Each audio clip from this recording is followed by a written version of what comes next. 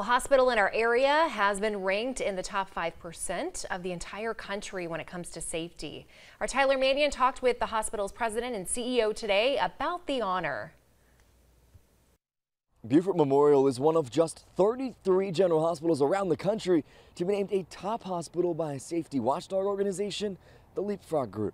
I'm just tremendously proud of the group that works here. I mean, from the medical staff to the nurses to the therapists to the dietary and housekeeping staff. I mean, we always say healthcare is a team sport, and man, I couldn't be prouder of the team and the care they've provided. He says it's a big deal. This national honor they've been close to, but unable to reach until now. These watchdog groups are looking for anything and everything, right? And when they've come into Beaufort Memorial, they don't find very much. And so what that means to a patient, what that means to someone sitting here watching this, is that if you need our services, you're going to come in, you're going to get great care. Baxley tells me it's nice to be recognized, and of course they appreciate the honor, but now it's about earning it again in 2023.